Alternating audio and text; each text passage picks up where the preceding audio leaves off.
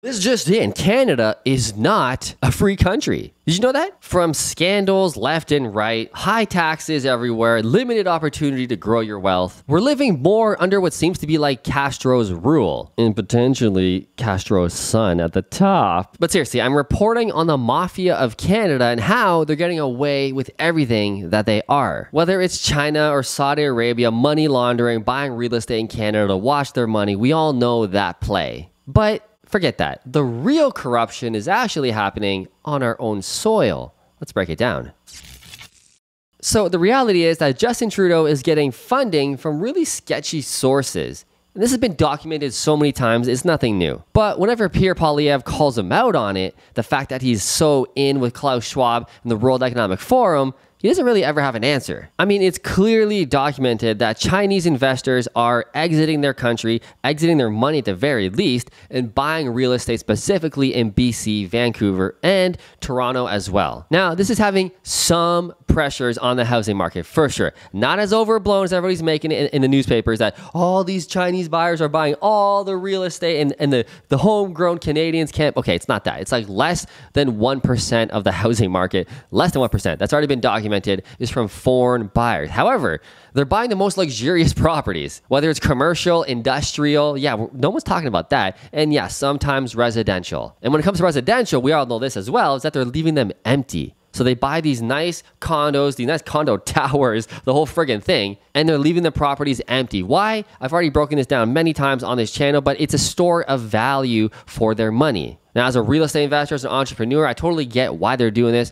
China is a very corrupt country. It's hard to make money in there, and it's almost impossible to take your money out of there unless you're buying assets. Sometimes the Chinese government will let certain people buy assets. And what are they buying? They're buying real estate. Why? Real estate investing is one of the best assets of all times. That's been proven. The vast majority of millionaires have done so through real estate investing, and the vast majority of billionaires with a B have done so through private equity, aka owning businesses. So you got all these Chinese millionaires exiting their money because China is corrupt. The economy makes no sense. It crashes, it booms. It crashes, it's too volatile. So these Chinese investors understand, hey, the power of Canadian real estate. What's going on over there? Canada's crazy with their real estate. It's booming all the time. It's a nice, stable market. So they're buying quality properties in BC and Ontario. And what are they doing essentially? They're washing their money. Why? We know that. The property's empty. They're not renting it out. They're not adding to the housing supply market. They're just holding it.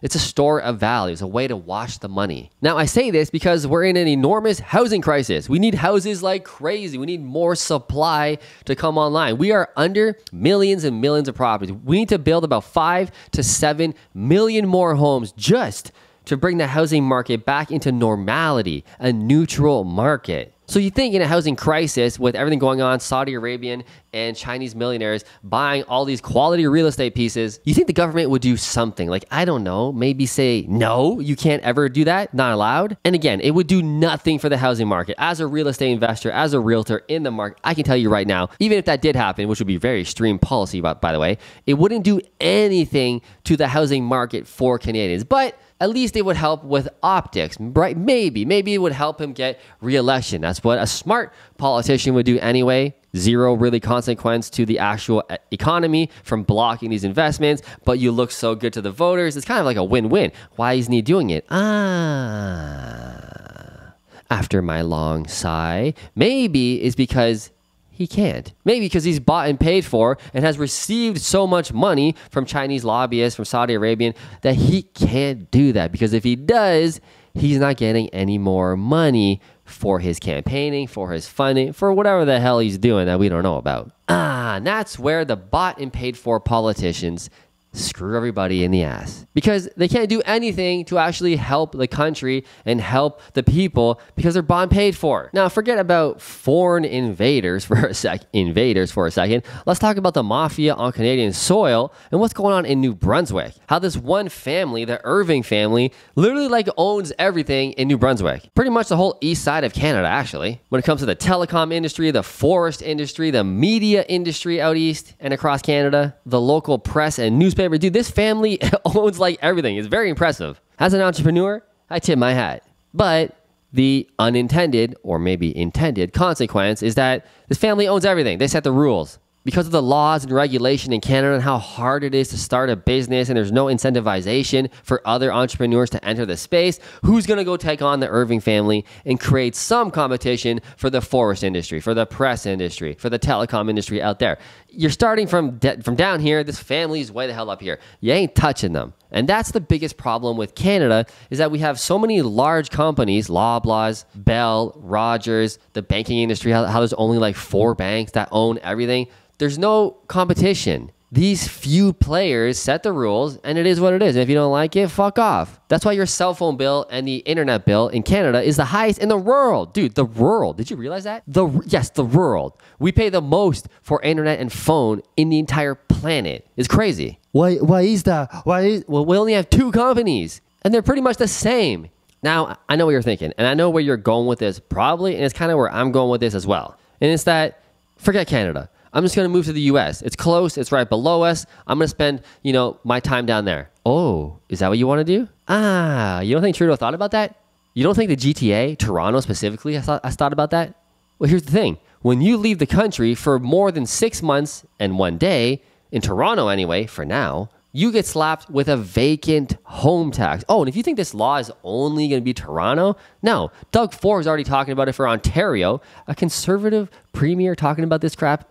Not surprising, anyway. And Trudeau's for sure going to put this federal-wide, especially if he wins the next election, that there's going to be a vacant home tax. That if you leave this country for 6 months and 1 day, you're going to get penalized for leaving that home empty because we have a housing crisis going on. If you're going to be gone that long, at least rent it out. It's my primary residence, dude. I don't want to rent it out. I want to come back in 6 months. And if this squatter loser is still sitting there, and with the laws we have in Ontario and across Canada, they can just own my house and take it over. I can't kick them out legally. It's insane. The landlord-tenant board rules in Canada are insane. But they know that. They know that. And they don't care. They're going to penalize you anyway. So in Ontario right now, the vacant home tax is 3% in Toronto. So if you have $1 million home and you leave it empty for 6 months and 1 day, you get hit with a $30,000 fee. Now, to a Canadian like us, that's going to sting. That's going to suck. To a rich millionaire, Saudi prince, Chinese investor, Chinese millionaire, an investor from India, dude, they don't care. They don't fucking care.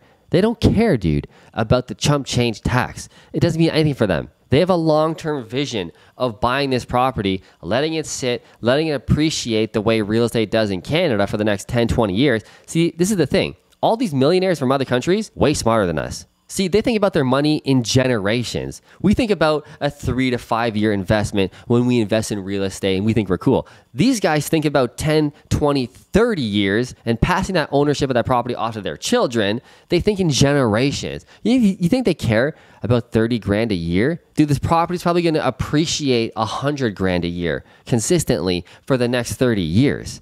They don't care. They don't care. So what's the solution? This channel is all about solutions. How do we fix this country? How do we get more of a level playing field? Well, the reality is we need more competition. We need more capitalism in this country. Now, Pierre Poilievre seems to have a good head on his shoulders. Maybe, just maybe, if and when he wins, he's going to start changing things over. He's going to axe the carbon tax. It's going to incentivize more businesses to want to come in and do business. And that's the biggest problem right now, specifically to the housing industry, which is my specialty. What I can really teach on is that, I don't want to sound too narcissistic, but I'm pretty well known and high up in the real estate industry across Canada. I know a lot of the big players. And here's the thing. A lot of the big guys that I've been running with for the past couple of years, we've been investing in Canada pretty heavily. I used to own 150 properties. 50 of the 150 were single family properties, all in Kitchener-Waterloo, rental properties. I sold them all. Bye-bye. And a lot of my friends and a lot of these big guys I know, they're doing the exact same thing.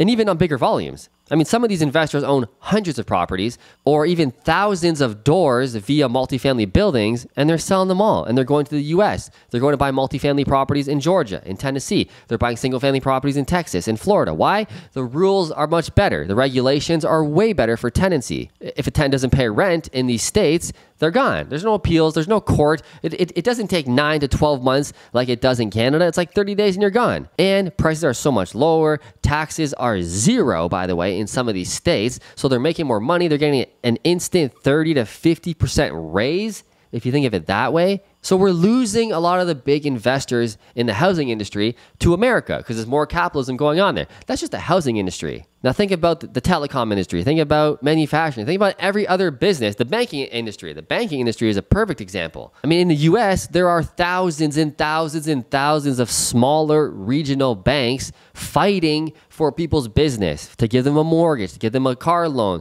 competitive rates, because they all got to compete against each other. In Canada, we have 4 or 5 big banks, and that's it. They set the rules, and that's it. There's no competition. So that's what we need more in Canada. We need more competition. So the next time you vote, next time you want to do something, think about that in your mind when you're voting. But here's the reality, okay? Is Pierre Poilievre really going to change Canada around and flip it over in 4 or 8 years? Let's say he's the perfect politician and does exactly what he says he's going to do. You think he's going to change your life? I hope so. I hope so. I hope he does turn Canada around. But I think it's going to take decades of consistent capitalistic type leading, which means it's going to have to be a conservative government. I don't want to wait fucking decades. I don't know about you, but I'm not waiting decades for Pierre Poilievre to save my life. So I'm doing it on my own. And how am I doing it? I'm investing in real estate. I'm investing in the stock market. But real estate, number one, I'm centering my businesses around that. I'm buying quality properties with my partners. And again, no longer in Canada. It doesn't make sense anymore. I've owned a lot of real estate in Canada. It doesn't make sense. So if you want to learn how to own real estate in America as a Canadian, I can tell you it is so easy, much easier than you're thinking. It's not complicated at all. And by the way, I got a free course in the description below where you can find out how to do that. Check it out. It's pretty cool. I'm going to tell you all the secrets about it. But that's what I got for you today, guys. That's what I got for you. Hit the subscribe button. Hit like. I'll see you in the next rant.